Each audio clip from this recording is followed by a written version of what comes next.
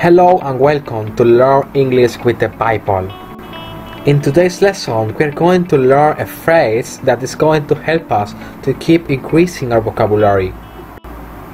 Come in. The main meaning of this phrase is to enter a room or a building.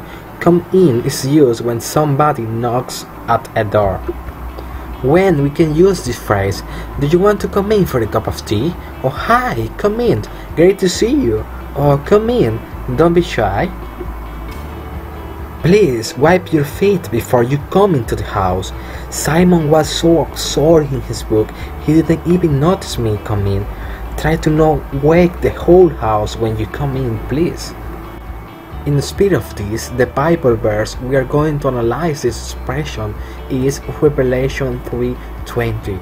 Here I am, I stand at the door and knock. If anyone hears my voice and opens the door, I will come in and eat with that person and they with me. God is there next to you. He wants to come in. You just need to open the door and everything is going to be different. He loves you and He is there for you. That's all for today's lesson. I hope you learned something new. Don't forget to subscribe if you want to keep improving your English using the Bible. Thank you.